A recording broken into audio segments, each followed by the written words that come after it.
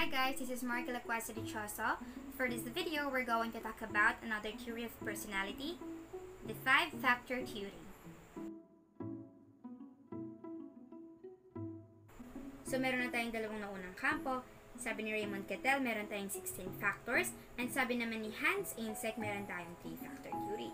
So ngayon, papasok na natin si McCrae and Costa na in-integrate ang mga personality traits na nauna into Big 5 or ang tinatawag natin na Big 5 theory or the 5-factor theory. So sino-sino ba ang mga taong na-involved dito? Bakit ito ginawa? How does it started? And ano-ano nga ba itong 5-factor na to? Before anything else, kilalanin muna natin si Paul Costa and si Robert McCrae. Costa was born in 1942 in Franklin, New Hampshire.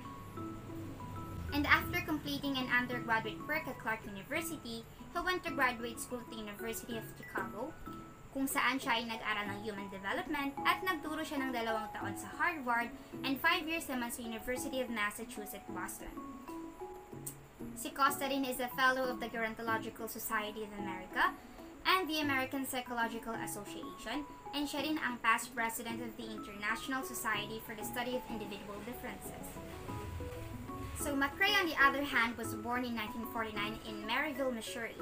So he studied philosophy at Michigan State University and nag-switch siya sa psychology for his graduate work at Boston University.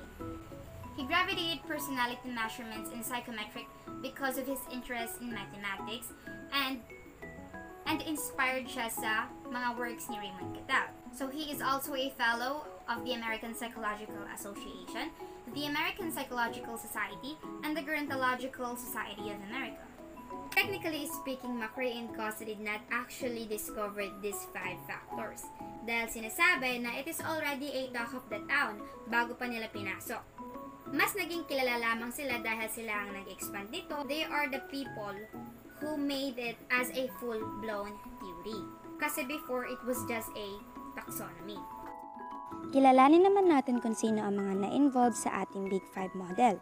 Ang ating Big 5 model resulted from the contributions of many independent researchers, including dito si Gordon Allport and Henry Outward, na kung saan nag-formulate ng listahan ng 4,500 terms relating to the personality traits.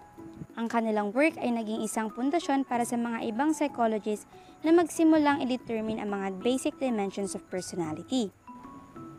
Sumunod sa ipak niya si Raymond Cattell kasama ang mga colleagues nito at gumamit ng isang factor analysis para ma-narrow down ang listahan ni Allport, kung saan nag-equate to 16 traits or 16 factors. So maraming psychologists naman ang nag-examine sa listahan ni Cattell and nalaman nila na pwede pa palang i-reduce ito to 5 factors. Ang mga psychologists na ito ay si Donald Fisk, Norman, Smith, Goldberg, si McCrae and si Costa. In particular, si Goldberg ang advocate ng 5 primary factors of personality. Si McCrae and Costa lamang ang nag-expand nito and kinonfirm nila ang validity ng model na kanilang nagawa. Ang model na nagawa nila ay mas kilala ngayon bilang Big 5 model and mas nakareceive ito ng attention dahil maraming gumagamit ng model na ito at mas kilala siya bilang most widely accepted theory of personality as of today. There is a way for us to remember the 5 factors. We can use the acronym OCEAN or CANOE.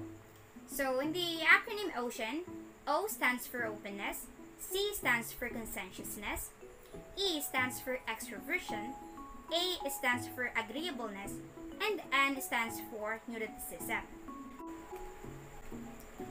It is also important to note that each of the 5 personality factors represent a range between 2 extremes. Ibig sabihin, extroversion ay nagre-represent siya ng continuum between extreme extroversion and extreme introversion. So in the real world, most people lie somewhere in between the 2 polar ends of each dimension.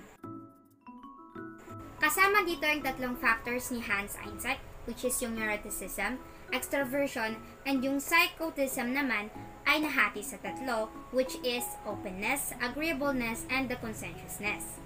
So, openness. So, pag sinabi nating openness, ito yung mga tao na open to new ideas, open to learn, and eager to learn sa mga new experiences. So, ang trait na to ay fini-features na yung characteristic as being imaginative and insightful. Curious sila sa world, sa mga tao na nakapaligid sa kanila, and they are eager to learn new things and enjoy new experiences.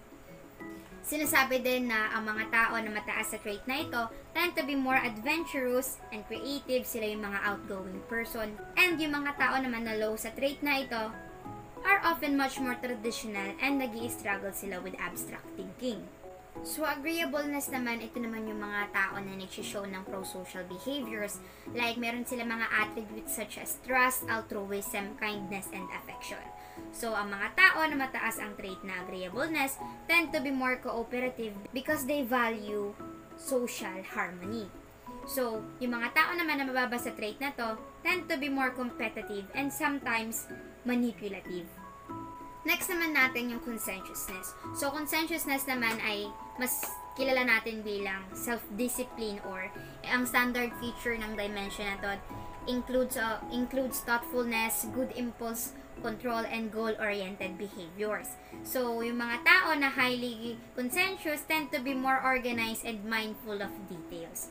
So, madalas sila yung mga nagpaplano ahead of time, natatapos nila agad yung mga important tasks na binibigay sa kanila. Samantalang yung mga tao naman na mababa sa trait na to, they dislike structures and schedules. Madalas sila magkamali because they procrastinate important tasks and fail to complete necessary tasks. Anyway, yun yung connection niya sa 3-factor ni Hans Eynsek. So, ano naman yung connection ng 5-factor na to sa factor ni Raymond Cattell?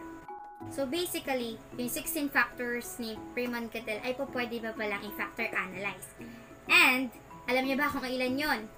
5 din, which is very parallel to the 5-factor theory. As mentioned nga kanina, nakilala si Costa and McCrae hindi dahil sila yung nakadiscover ng ating 5-factor theory, but instead, they are the people who made it as a full-blown theory from a taxonomy. So, let us know, ano ba tong taxonomy na to? Pag sinabi natin taxonomy in a wider or more general sense, it refers to a categorization of things or concepts. So, basically, yung 5 factors na nabanggit natin is our basic tendencies or ang basic tendency ng isang individual, wherein, in a way, it can be defined by our genes. Our personality traits solely originate from our biological factor or our genetic factors such as our hormones, genetics, and brain structures. And then, these basic tendencies will interact to our environment. And habang tumatanda tayo or nag-grow tayo as an individual, nag-a-adapt tayo ngayon sa environment na kinatatayuan natin.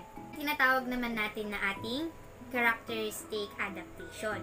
Meaning to say, characteristic adaptations are acquired personality structures na nade-develop na isang tao kapag nag-a-adapt siya sa kanyang environment. So, yung tinatawag nating characteristic adaptation na ito ay siya ang magde-define or mag-produce ng ating self-concept. Ayun lamang for this video. I hope you learned something and thank you for watching.